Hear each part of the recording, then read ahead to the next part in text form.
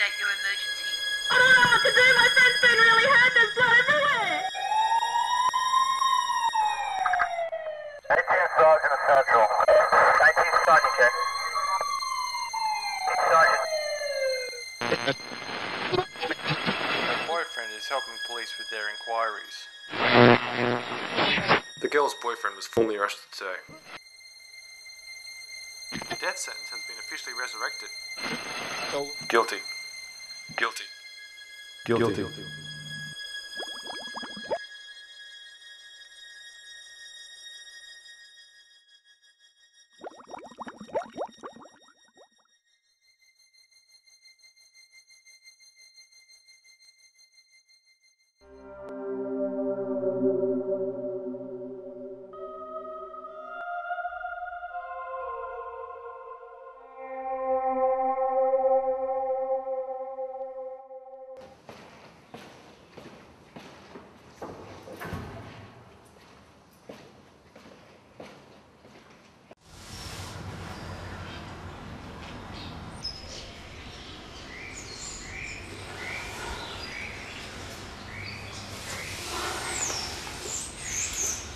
For God's sake, get a hold of yourself.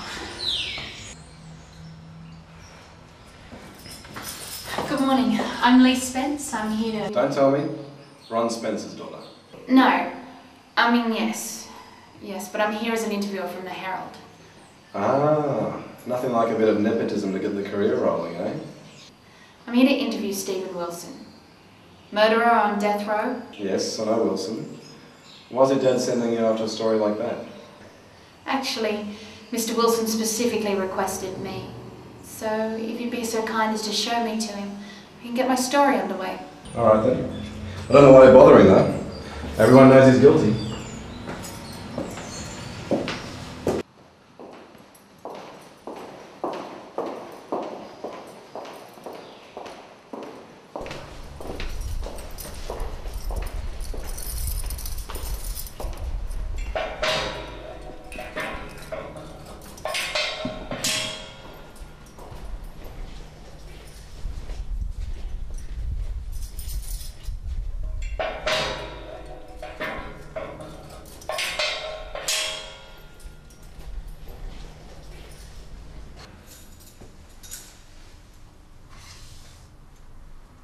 Mr. Wilson? I'm here from the Herald. For the interview? So what? You invited me here. What was it you said? You wanted a chance to tell your side of the story? Yeah, well, things are different. What do you mean different? It means I bloody well changed my mind, alright? Just great. Shit, sorry, lady. I didn't realise that my dying was going to cause you so many problems.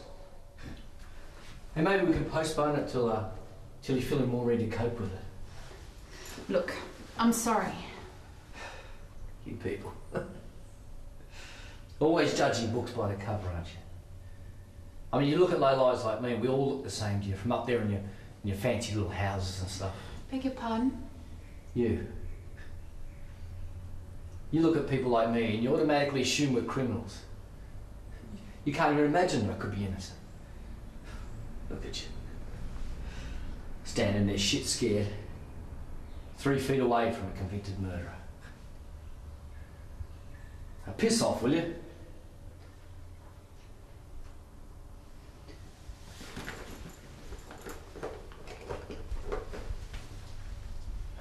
How old are you? Go away. No. Mr. Wilson, this is your last chance to tell the world your side of the story. I think you should take it. Oh, you do you? Look, lady, don't kid yourself. Those people out there in the real world, they don't give a damn whether I'm innocent or not. I'm just a name to them. Just something to talk about, you know, at their dinner parties. Until something more interesting comes along. How old are you? How old do you think I am? I don't know, 30? You're closer to 40. Don't look it. You know, the years have been kind to me. Look, I just can't do this, all right? Oh,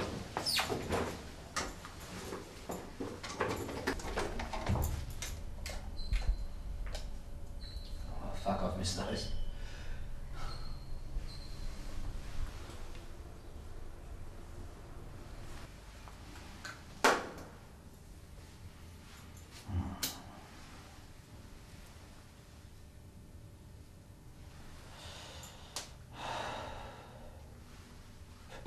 Yeah, you shouldn't smoke.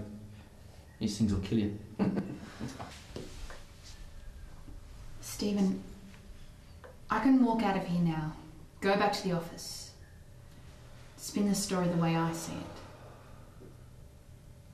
Or you can tell me your version of what happened.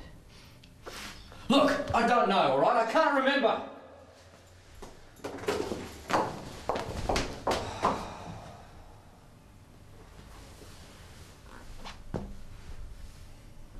Stephen, what was it that made you ask me here in the first place? I was a bloody idiot, right? Obviously you knew who I was, didn't you? Have you ever read anything I've written? Because all I've ever written is fashion pages and film reviews. Nothing of substance. So why me? Fucked if I know.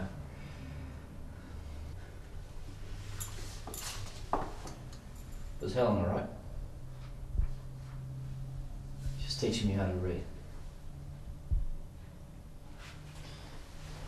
I could read real well. I used to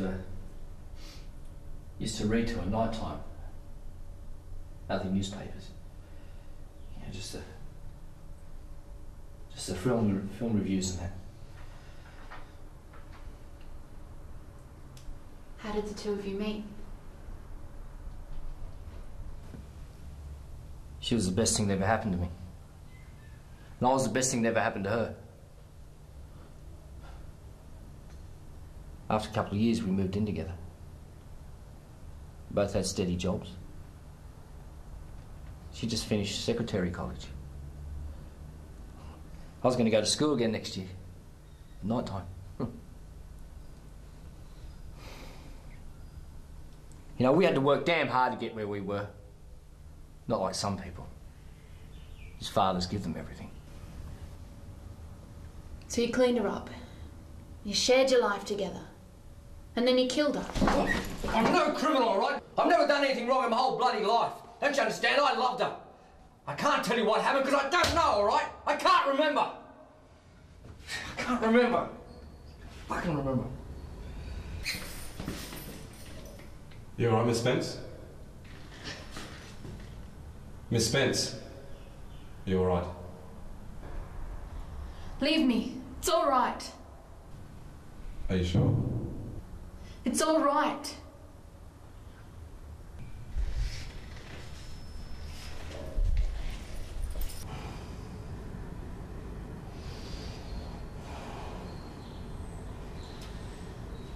Stephen, I'm sorry. Now you people, you're all the fucking same. Don't you get it? It doesn't matter anymore. Helen's dead. Soon I will be too. Stephen, what can you remember? I was going to propose. I saved up a whole year for that damned engagement ring. I was a bit nervy that day, and I told the fellas at work what I'd planned. They all started congratulating me, shaking my hand. Anyway, we knocked off about 3:30, and blokes all insist on buying me a drink.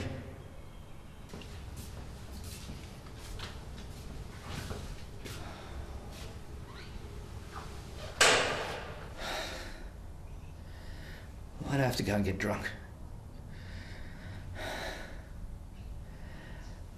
I told Helen to be ready by 6 because I booked this table at this flush restaurant for 7.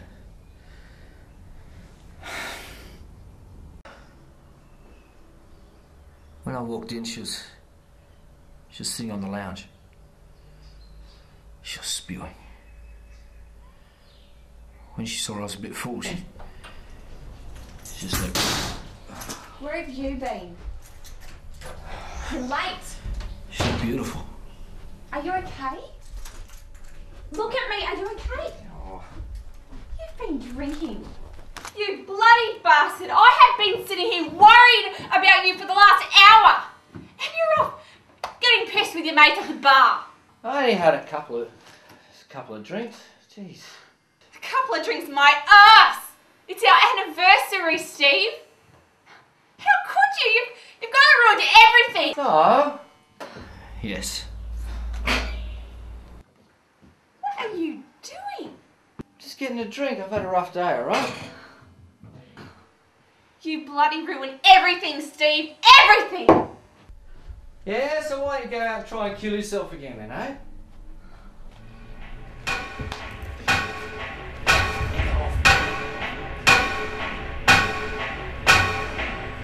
Sorry.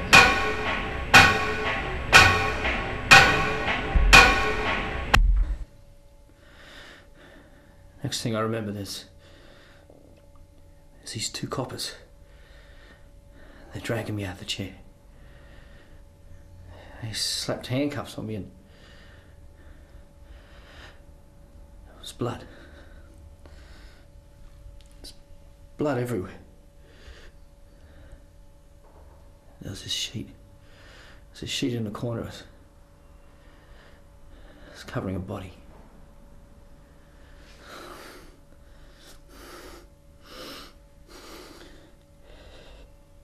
It was Helen.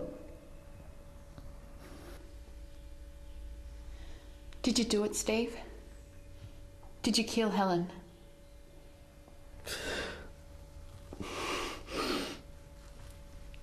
I don't know.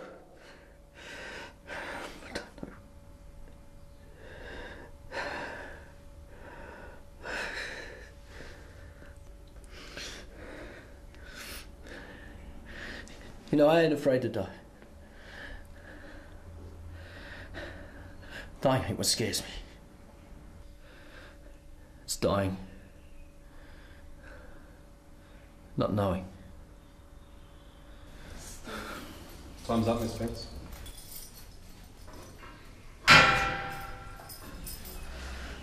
Please. Come on. Please just go away with it. I just want to be left alone.